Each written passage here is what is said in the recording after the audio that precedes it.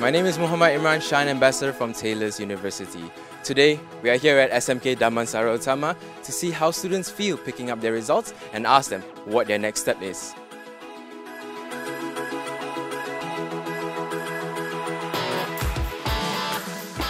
I feel nervous. I cannot sleep. A level lower than hell. Well, it's a one-kind experience, I would say, because you never go through it again. Surprisingly, I'm not nervous, not that nervous. Oh, we are stressed. You just didn't show it only. Scary. Yeah, scary. When you expect very high, then you're thinking, oh, what if you don't meet your expectations? And then I guess it's not really a point to be freaking out right now, but yeah, we're still stressed, so I guess we'll see what happens after this.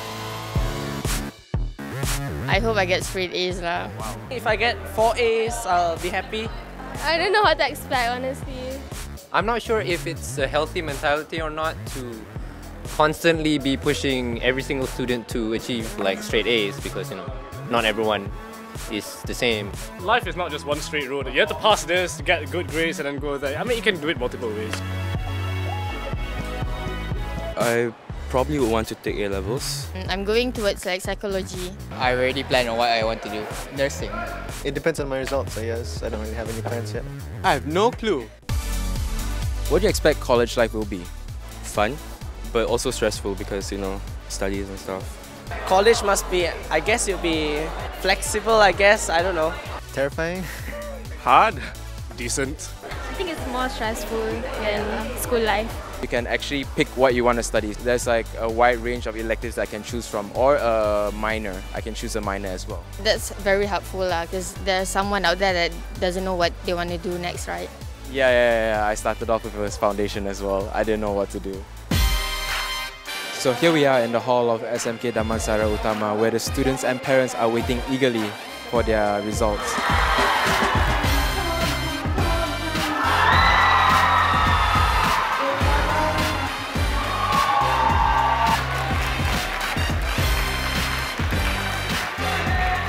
The results have just been out and the students have collected them. You can see many students, they are exploding with joy, exploding with happiness. Come, let us take a closer look. I'm grateful and happy. Nice hair, bro. It's very good. I'm very happy, yo. Mom, I did you proud. After SPM, now you chill first. After that, study again. I'm gonna make a family, get some children for you, Mom.